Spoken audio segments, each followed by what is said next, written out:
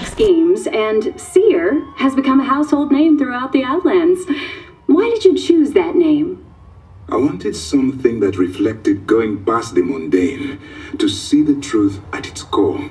I toyed with a few ideas, but I think Seer suits me best. Because of your eyes?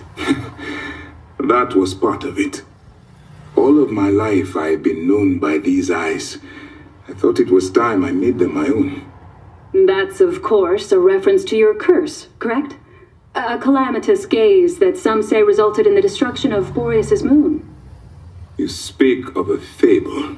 It's no fable that the moon's destruction has led to increasingly devastating weather patterns, dying ecosystems, and a shortage of food, among other catastrophes for the citizens of Boreas. According to a recent poll, a growing number of them list you as the reason for these disasters. How does that make you feel? I can only show them where my heart is.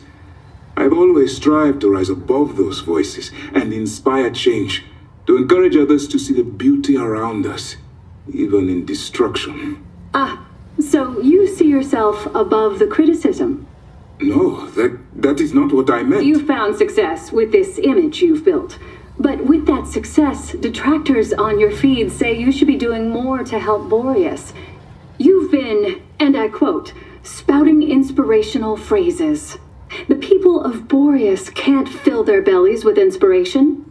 Do you really think that there's beauty in their home falling apart? What are you truly doing to bring about tangible change? I wanted